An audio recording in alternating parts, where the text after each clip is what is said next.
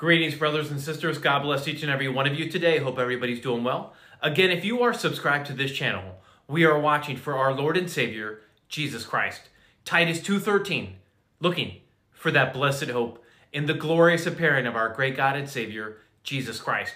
Jesus is coming soon, and we're going to be watching on this channel.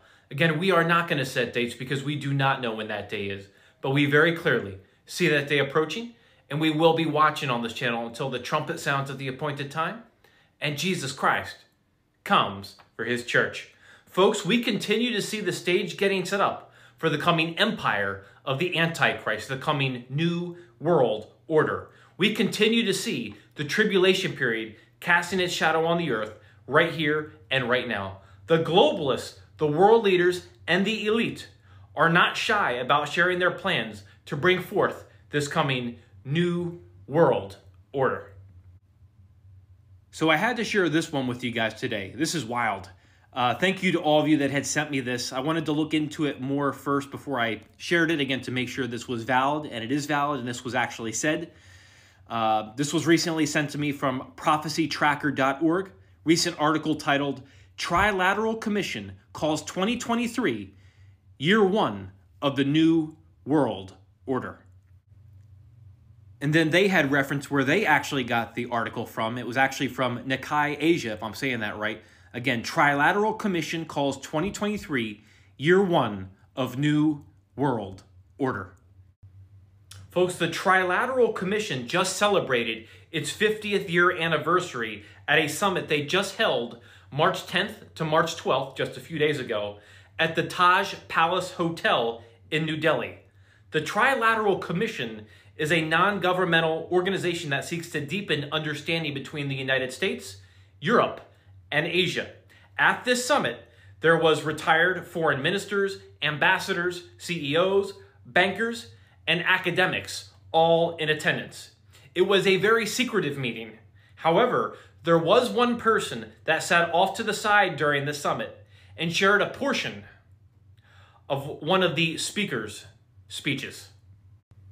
So just to reiterate, folks, the speaker who gets up at this summit and speaks to the crowd, and again, according to commission rules, you're not allowed to identify the speaker, but the speaker ends their speech by saying this year, 2023, is year one of this new global order. Very interesting thing to say. So year one of this new global order, year one of what? Year one of 7? Does that mean that the empire of the Antichrist is going to come forth by the end of 2023, which would mean a 7-year tribulation, that the end of the tribulation would be in 2030? Makes me think of Agenda 2030. No, I'm not saying the tribulation is going to start this year. But what an interesting thing to say. This year, 2023, is year one of this new global order. I had to share this one with you guys today, and I'd like to know your thoughts.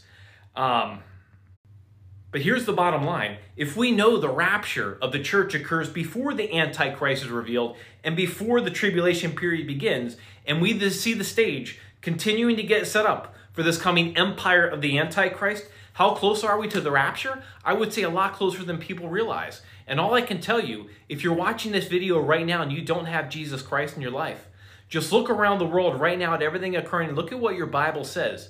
You will see several things are true. The Bible is real. The Bible is alive. Jesus is real. Jesus is alive. And Jesus is coming back, and he is coming back one day very, very, very soon. This current world order, it is sinking, and it is sinking fast just like the Titanic. You need to get on the lifeboat right here and right now. That lifeboat is Jesus Christ and him alone. I'm not telling you to get religious.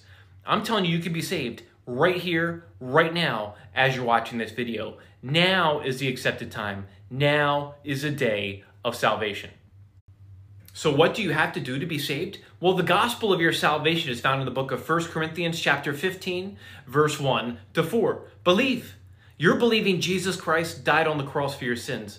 The sin debt that you could never pay on your own, Jesus Christ paid it in full with his blood on the cross, so you could be reconciled back to him, forgiven of your sins, and be with him forever in heaven. So you're believing Jesus Christ died on the cross for your sins. He was buried, and he rose again. He resurrected on the third day, as it is written in the scriptures. That's the gospel of your salvation. If you're still confused, here's the bottom line. Every single one of us is a sinner. We all miss the mark. We all fall short of the glory of God, and our sin separates us from a holy, a just, and a perfect God. But God loves you so much that he would come down. He would be born of a virgin. He became flesh. He dwelt among us, and he was brutally tortured and crucified and shed his precious blood for you on that cross at Calvary. Again, the sin debt that you could never pay on your own, Jesus Christ paid it in full with his blood on the cross so you could be reconciled back to him, forgiven of your sins, and be with him forever in heaven. That is love, my friends. That is love. The bottom line is this. Heaven and hell are very real, literal places, and you will spend an eternity in one of those destinations. Hell's a real place. It's eternal torment, it's eternal separation from God. I don't want you to go there. Jesus does not want you to go there. But if you die without Jesus Christ, you will be separated from God for eternity in hell. And I am going to tell you the truth because I love you.